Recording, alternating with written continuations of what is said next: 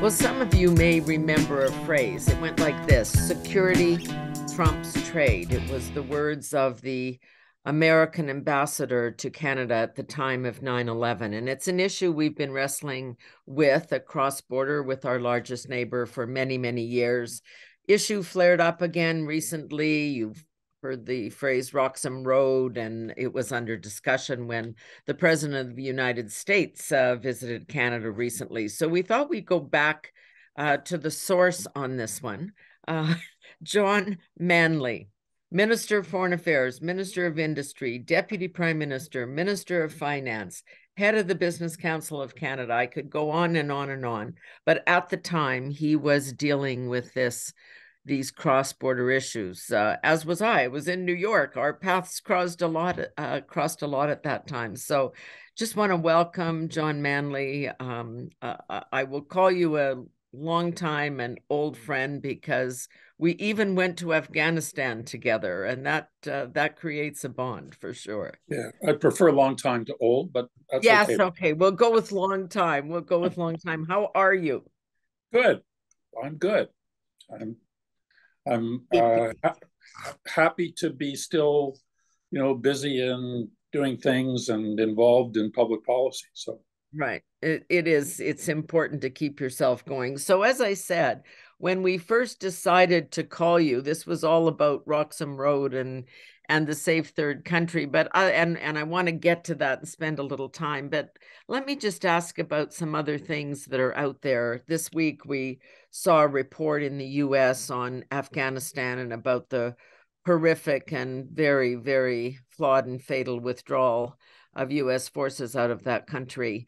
And I don't know whether you still get the emails. I certainly do, from people who worked with our troops in Afghanistan saying, we're still here, we're trapped, help us, please help us. What are your thoughts on where we are today? oh, it's tragic. There's no doubt about that. I think that where things took a bad turn in the whole Western approach to Afghanistan was in March 2003 when the United States decided to invade Iraq, because it shifted their attention, their focus entirely away from Afghanistan. We never had things like suicide bombings or IEDs in Afghanistan prior to the Iraq War beginning. Those were tactics that were that crossed into Afghanistan after the war in Iraq had been started.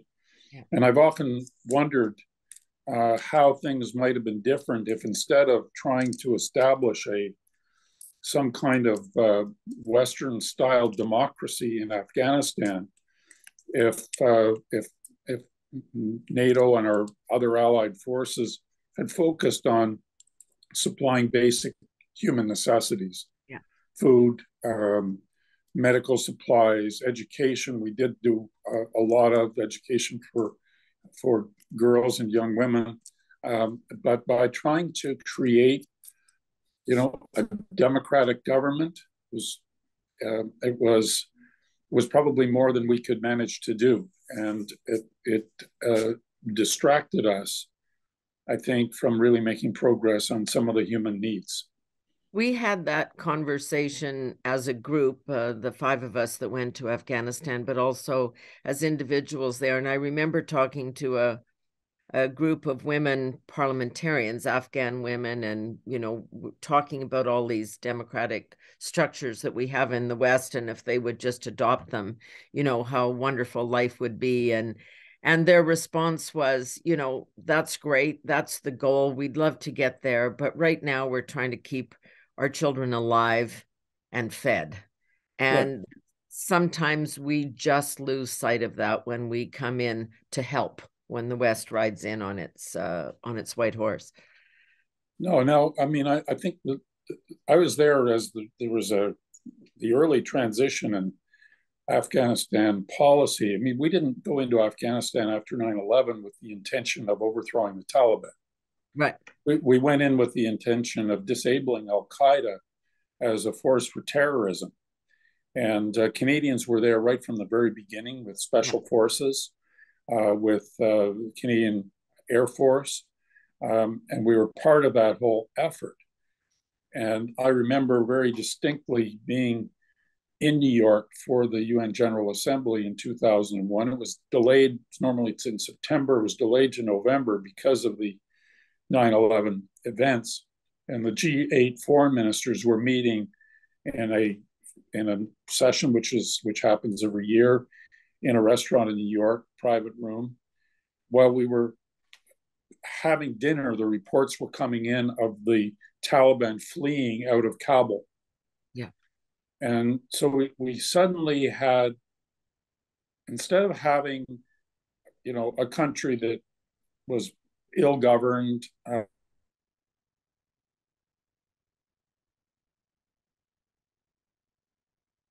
a failed state in South Asia. And I think the initial response, which was, how do we reestablish order out of chaos? How do we begin to build some structures of governance in this country? Those were the right instincts. Mm-hmm. But we somehow skipped forward to, well, if it's going to have a government, it's going to kind of look like ours, and there'll be a federal state, and we'll have elections, and everybody will be empowered to vote, and instead we didn't immerse ourselves in the very deep traditions in Afghanistan, in which tribes are very disparate and villagers are very independent, and we could have learned some things from previous experience in doing that. But be that as it may, we fought a good fight. We were there a long time. I think Prime Minister Harper decided 10 years was enough. Clearly, President Obama decided 21 years was enough. The heartbreaking thing, as you say, is that the extrication of U.S. forces preceded extricating people whose past support and allegiance made them vulnerable, and their families, and that, I think, is tragic. Yeah, it's a huge. Well, and the issues are still there. I mean, there are many people, and we're told Canadians too, still trapped in that country. NATO, I think, has been making it clear and might formalize it shortly, which is they want 2% spending on defense to become the floor, not the ceiling, for NATO countries. And we have never made it yet. Should we, and will we? Well, I think the need for increased defense spending is I think obvious to everyone now. If you didn't need a better reason for it, you just need to look at our northern border and realize that our northern neighbor is volatile and territorial and dangerous and nuclear powered. And if you look at the Chinese Belt and Road initiatives, they include the Arctic as part of their purview. Yep. And we don't know what's going on in waters that we claim. So I suspect, Pamela, we could get close to the 2% if we just fully occupied our territory that we've been claiming for 130 years in the Arctic. Yeah. Our U.S. border is not the largest undefended border in the world. Our Arctic is the largest undefended border in the world. Absolutely. Yeah. We need to get serious about that. I think on the broader question of NATO and what our NATO counterparts are doing. Look, we all took we called it a peace dividend when the Soviet Union fell. And that was understandable. The immediacy of threat was diminished. Germany was the center, Berlin particularly, was the center point of the Cold War. And we knew that if Russian troops walked 100 meters from the Brandenburg Gate, it was a war. I mean, there's no ambiguity about it. Well, and by the 1990s, Germany was united. Poland was free and independent. Other East European states followed, Czechoslovakia, Hungary, um, and uh, and we had agreements to dismantle and destroy nuclear weapons. Ukraine, a new state, gave up its nuclear arsenal as part of that. So I think it was totally understandable that we would all say, we've got better things to spend money on than guns and tanks. But the trouble is that we're facing a world that has its that is in some ways echoing what we observed in the 1930s, when a vanquished Germany rearmed and rebuilt, when a despotic leader convinced his people that there was some destiny that Germany was being denied, and that they needed to reestablish their imperial empire and unite the German-speaking peoples to give them living room, Lebensraum. I think we're seeing that play out. Yeah. Only this time it's the Russian Empire, and it's a different leader who is appealing to very base instincts, and that, quite honestly, we in democracies we don't compute things that way. Exactly. We don't even hear what they're saying, or I mean, I guess this has been my concern in this conflict too, which is there were clear and direct moves in Crimea, and we just kind of went, oh well, that's not really going to happen. You shouldn't do that, or we're going to get really mad. But we didn't really do anything, and so I think he took that to be a sign that we weren't going to respond in any very serious way. So here he is in Ukraine. I think he's I think he's very surprised by the response. um, I mean, this is an echo of the 1930s, and Britain and its allies stood back and watched the Germans march into Austria and then into Czechoslovakia. They didn't lift a finger despite pleas, and it was only when they invaded Poland that they responded. And at that point, there were many in Britain and America saying, "Who cares about Poland? Like that's not in our backyard." Yeah. And by the way, that went on in the United States well into the years of the London Blitz. So we've seen this play out in Chechnya, in Georgia, then, as you say, in Crimea, with tisk-tisking on the part of the West. But really, who wanted to confront a nuclear power over territory that is of very little interest to Western democracies? I think that was our attitude, but it gave Vladimir Putin false confidence that we wouldn't stand up for anything. And I think he's taken aback by this. The worry that I have, I mean real worry. Like I worry about this on a daily basis. Pamela, I've got 7 grandchildren now, yeah. And I want them to be around a long time.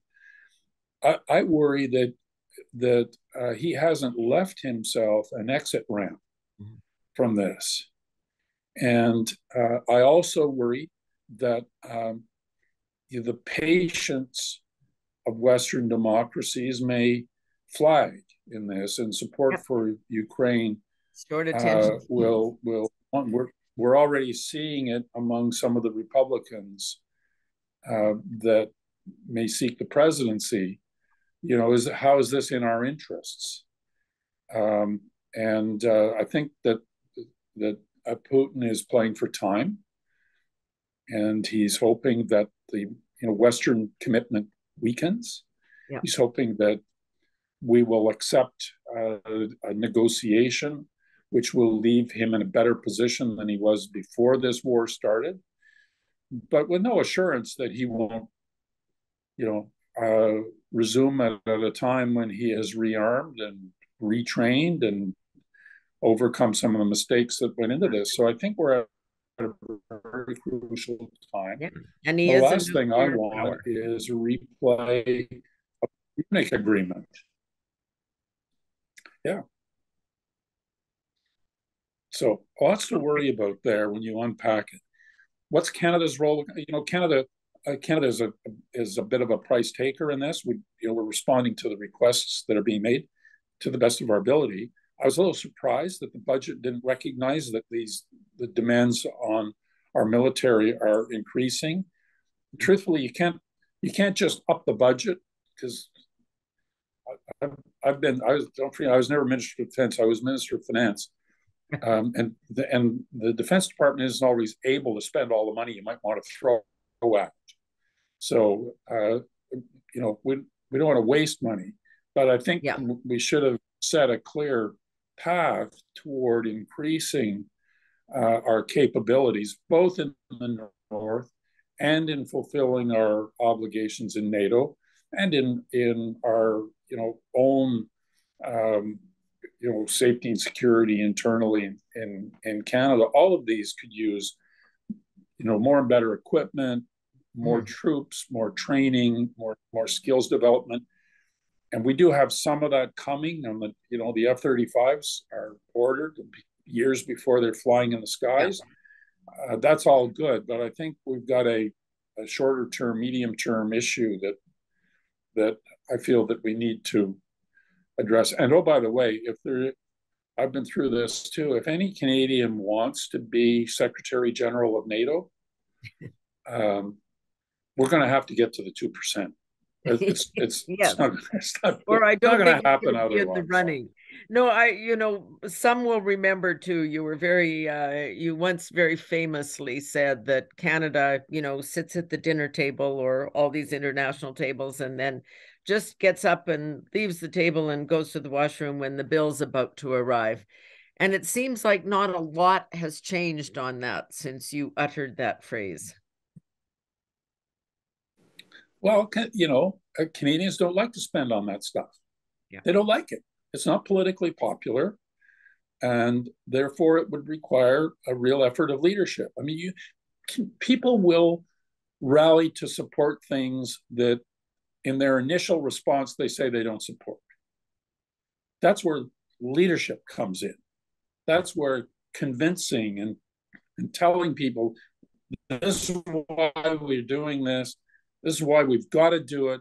This is why you should support it. You can win that argument, but if you just do what people tell you in a pollster's questions, you're not going to spend money on defense or foreign aid or any of those things. It's just not that popular offhand for people.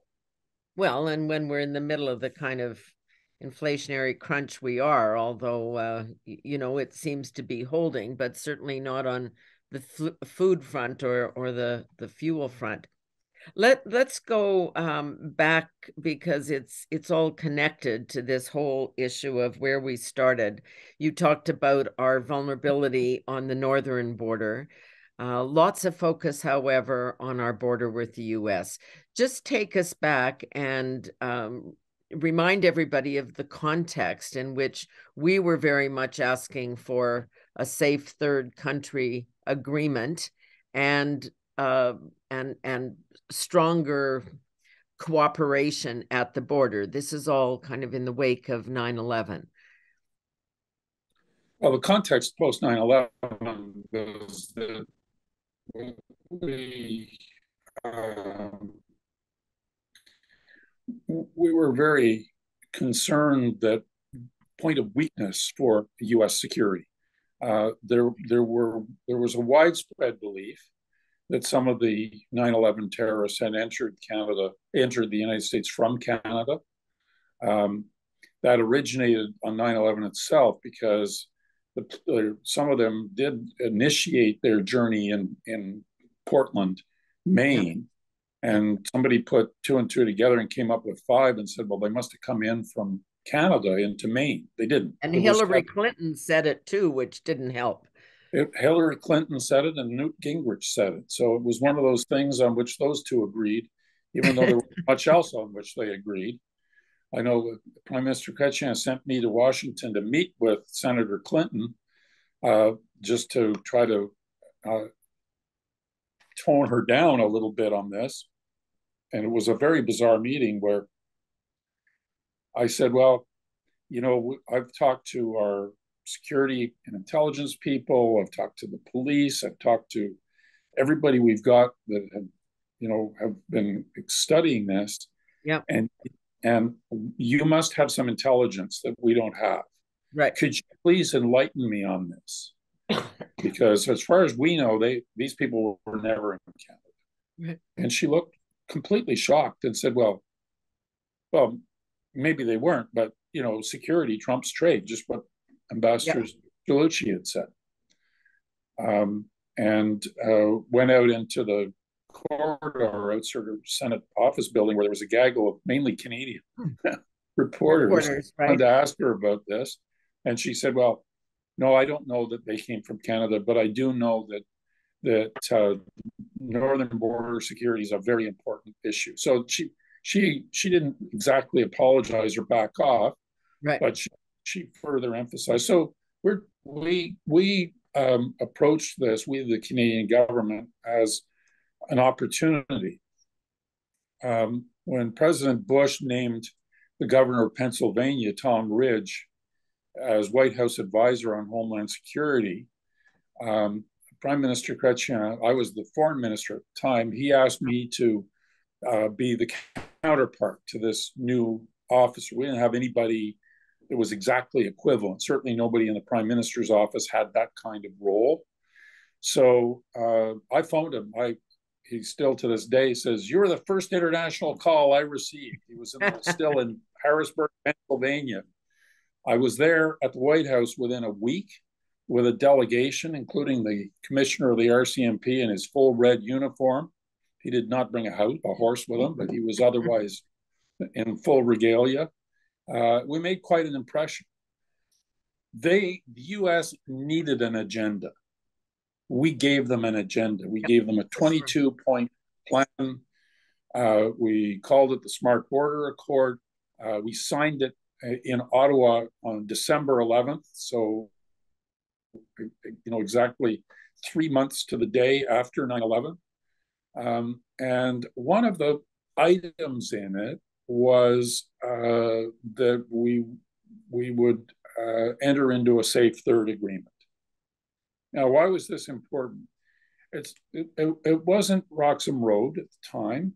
It was formal border crossing points, especially coming in at Fort Erie and Niagara Falls, a couple of others.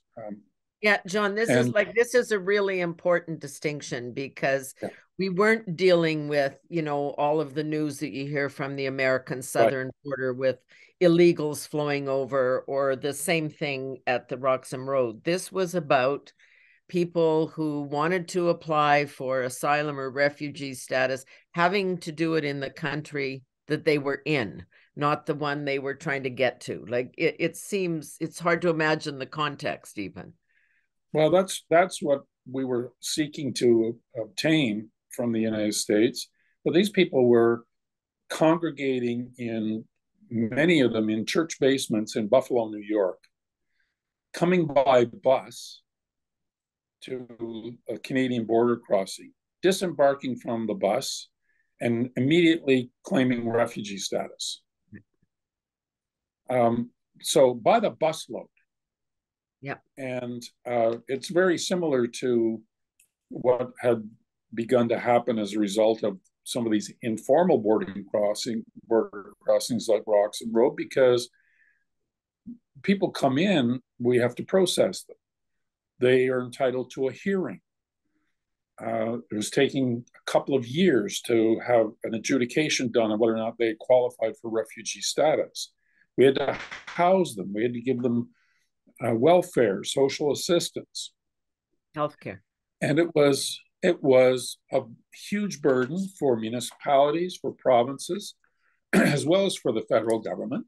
In many cases, they by the time their adjudication process was done, they had had multiple Canadian children born to them, Mm-hmm. which made it further complicated. So we basically asked the United States to agree that when an asylum claimant landed, be it in Canada or in the United States, they'd be obliged to make the claim for asylum in that country. And it was a hard thing for Tom Ridge to give to me. His Department of Justice didn't want to agree to that. They were happy to see these people leave the United States. They didn't have to deal with them, whether they were real refugees or not. They were somebody else's problem when they crossed the border. So we negotiated the agreement. We did give them some things. Harmonization of visa requirements was one of the things I believe that we negotiated as a quid pro quo, and it worked pretty well until sometime in the last few years, people started deciding that they would cross at informal or land border crossings. Roxham Road being one. There are places in Manitoba they were crossing. There are river crossings. There's lots of these things, and so therefore the recent discussion about making changes to the smart border report. But the point I'd make, Pamela, is that this should not be seen first and foremost about refugee policy, immigration and refugee status, asylum seekers. This should be seen first and foremost as, can the country control its borders? Right. Exactly. There is, in my mind, there is absolutely no question that we, as Canada, we have an obligation to provide shelter for some of the world's refugees. According to the UN Refugee Agency, there's 1.5 billion human beings that are displaced by force on the planet today. Yeah. Well, that is a huge problem. If we want to take 1,000 refugees, 20,000 refugees, 1 million refugees, we have no trouble finding them. And Canada, I think you have to say, whether it's most recently, prior to that, from Syria, from various African countries, Canada's been, very generous, and we've had very successful in having community groups sponsor refugees, provide them with housing, see that they get their feet on the ground in new communities, build them a network. But when people just wander in across the border, undocumented, we don't know who they are, we don't know where they come from, we don't know who made money getting them to the border, by the way. The human smuggling and profiteering that was incented by the fact that our border was porous. That's a different matter from dealing with, real asylum seekers. And it always seemed to me that if you're fleeing the United States, well, really, there are really, I love Canada, and but there are way worse countries in the world than the United States from which I think that's part of the problem. We're having a little bit of trouble with your sound here, so I just want to make sure that people get the points that you are making, because I think you really touched on a lot of things. I mean, as you just noted, there are huge numbers of people, migrants, who are on the move around the world. We, as an independent country, need to establish what we want to do about that. But we first and foremost have to make a distinction between those seeking asylum and those who are engaged in illegal activity and are using a relatively porous border to come and go as they please. The definition of a country is its ability to mark and defend its borders. And so are we any closer to that with the discussions that Mr. Biden and Mr. Trudeau had on any of this? Have we focused in on the right problem, or isn't that up to our respective domestic governments to say we're going to enforce our borders? Well, I think there is truth in saying that you plug one hole, another one will open. So I Right. think the fact that we've been able to expand the Safe Third Agreement to include people coming in at Roxham Road or in Manitoba or other places. Yeah. I think that's a big improvement. And it does enable us then to return these people to the United States. Yeah, which is so, not really a country. And I think that was your point. They're not fleeing death and destruction in the United States. This is not some, dangerous thug-run country where their people are fleeing for their lives. well, there's lots of reasons people are refugees, but most of them don't apply in the United States. Right. Now, they may be fleeing because they think they are not going to be approved as refugees in the United States. They have their own system and their own process. Yeah. And I don't think we want to get into being the court of appeal for the U.S. refugee determination system. As I say, there's a lot of people to choose from out there in the world if we want to be generous to refugees. And we should set about doing that. But we've got to control our own borders. No, I think that's the crucial point, and we do have to be sure that we're sending that message too, that this is not just, I think people reacted at the beginning with the RCMP being sent out to help illegal people bring their suitcases across the border. I mean, that's not an image. I mean, as generous as Canadians think they are, we don't want to be bringing in elements that are potentially criminal. Well, potentially criminal. We're also giving people false hopes because they still have to establish that they are genuine refugees. Right. And, many of them may not be. And many of them, as I said earlier, may have paid a princely sum to profiteers to get them to. Our apologies. We've been having some technical problems throughout all of this. The content's great, the connection's lousy. So we're just going to carry on a little bit. There's a few other things I'd just like to get your thoughts on, particularly in the wake of the Biden visit. And the focus now has switched to look what the Americans are doing and how they're making Buy America acceptable and something that Canadians should be emulating to build up our own domestic industries, which we saw we had some issues with obviously during COVID and other things. Do you think they're dealing with the current economic situation in a smarter way than we are, or they just can because of the size of their economy? Oh, I think it's more of the latter, Pamela. I think that they are taking advantage of being such a huge market, and they will get, it'll be suboptimal in the sense that their prices and costs will be higher.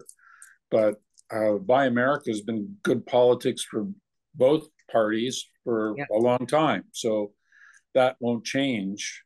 And I think we need to be very clever about how we work around that.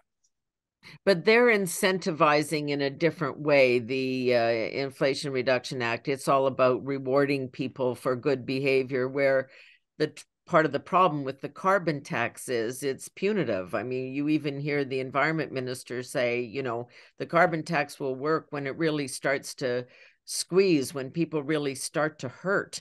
It's a different approach to changing behavior. And I'm wondering if theirs wouldn't work better in Western societies where we don't want to give up our heating and our air conditioning and some of the essentials of life. Yeah, I would divide those two questions a little bit. I mean, how we deal with carbon emissions and incent behavior that reduces our carbon footprint is one thing, but how we support an economy in what I call a deglobalizing environment is different, and I think that uh, we've been very successful since the Canada-U.S. Free Trade Agreement in building market share in the United States, yeah, based on things that we can do and can do well. And to the extent that we get locked out of their market, I think that becomes a serious problem for us. What they're calling an Inflation Reduction Act is, of course, nothing of the sort. Because it has nothing to do with inflation. Nope. And if about anything, spending. It's about spending, which probably increases inflation when you Correct. get right down to it. So I don't think we want to emulate that, but I do. I think that, you know, the era when we didn't talk about industrial policy is over, and I was certainly been part of that era. I believed, you know, when I had the industry portfolio, we were in the early stages of globalization, and I thought we had pretty much unfettered access between NAFTA and the agreement in the WTO to much of the world's markets. And what we needed was policies that weren't directive to business, that didn't pick winners and losers. By the way, government's problem there is always not that they are bad at picking winners, but they are never very good at shaking the losers. Once you've got them, they're yours. They're living in the basement forever. Yeah, that's right. So I think that the moment when I felt like this things have really changed here was the day that Donald Trump decided that he was going to prevent the export of PPE to Canada. Mm. And of course, the raw materials for the PPE had largely gone into the United States from Canada. Correct. And plus, most countries were mainly buying their stuff from China anyway. Right. But it was a signal that if we ever thought we were part of the big American family, no, we were, distant cousins at best. Yeah. And that therefore we should probably be very carefully thinking through what are the things that we need to be able to do domestically. It may cost us more than it would have to have our own, well, I say with that example, our own PPE manufacturing capability. It may cost us more than it would if we could import all our stuff to have, the capability of doing some other things. We need to figure out what those things are that we really want a domestic capacity for, and find ways to either incent their development or support their development, and live with the consequences, I'm sorry to say. I don't think it's the best way to run economic policy, but I think we're being left with few choices given what I call a deglobalization trend. Well, and I mean, both Democrats and Republicans, when the going gets tough, I mean, we aren't distant cousins at that point. We've seen protectionist, policies all around. So, but we are a relatively small economy. We have paid for many of our social services and our benefits through the energy sector. That's now struggling. I mean, parts of it doing well, but once your government declares you're kind of you're over, it's hard to see investment pouring into this country in a very constructive way in the short term. We're seeing governments throw a lot of money at one-off projects and this and that, but that is not a strategy.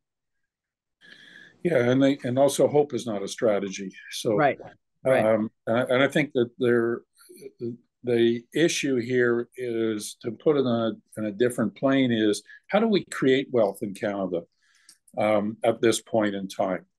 We're clearly really good at redistributing it, but you can only redistribute what you create. Yep. And that means you've got to encourage investment. You've got to acknowledge what your comparative strengths are, and you've got to build on those. And I think for many, there's no doubt that the world is moving toward a global economy with less carbon. Oh, We yeah. need to Yeah. get there for climate reasons. We need to get there for pollution reasons, no doubt about it. But it's not going to happen overnight. And we need to figure out how we responsibly play to that interim period where there's got to be a pathway to decarbonization. And how do we encourage that? How do we manage through it? As you say, we have some vital industries in the extraction sector that will contribute to wealth creation, and we need to sustain them because they are needed on the planet still, whether we like it or not. Nuclear fusion development, big news, but Yeah. it's decades Yeah. from commercialization. We maybe turned a corner in the past year, which would be something we could all hope for. We've obviously improved the ability to produce electricity through other means, the efficiency of solar power being the key example of that. But that's not going to give us base power Yeah. for electricity. In terms of transportation, we've got a long way to go on hydrogen. We have some basic problems I think, with too much reliance on electric vehicles Yeah. because of the importance of some of the minerals that need to be Yeah. extracted in order to build batteries with the current But technology that but exists. this is kind of part of what I'm just trying to get at, and it's almost like for a whole other discussion, but we're sending all these signals that we're doing the switch, immediately. And I think in the real world, people know that's not realistic in terms of the timeline that has been laid out. And so they're a bit reluctant to invest in this country until we sound a bit more realistic. Well, I think that's part of it. Part of it is also that we have been so incapable of getting major projects completed Yeah. in a timely fashion. In fact, not just major, but major and minor projects completed in a timely fashion. Yeah. Yeah. And that 100%. that has weighed on us quite heavily. Um, the development of resources is conditional on the ability to deliver them to markets, Yeah. and we can't forget Yeah. that those two parts come together. And for Canadians, it's a lot of jobs. And by the way, for Indigenous Canadians, it's a lot of jobs. Exactly. Yeah. For sure. John, just great to catch up and connect and hear your thoughts on this. I think we'll come back and do a whole other thing on what we're doing economically speaking, but I just couldn't resist. I'm sure that you don't agree we should be putting education or home improvements on our credit card either, which has been doing the rounds on the internet this week. So, but it's just great to have your clear thinking on this, and good to see you. Always a pleasure to talk to you, Pamela. Yeah, it's Great to great. see you. John Manley served this country in many, many ways: lawyer, businessman, politician, minister of industry, foreign affairs, deputy prime minister, finance minister, and really was a very powerful voice. And I say this from personal experience. In the wake of 9/11, he was a friend to America when they needed a friend. And it really helped, I think, get our country through a very, very tough time. So just going to say thank you for that, John. It Yeah, was always an honor to serve. I know you believe that. I I do. know you really believe it, and that's a great thing. John Manley, and that is it for this edition of No Nonsense with Pamela Wallin. We'll talk soon.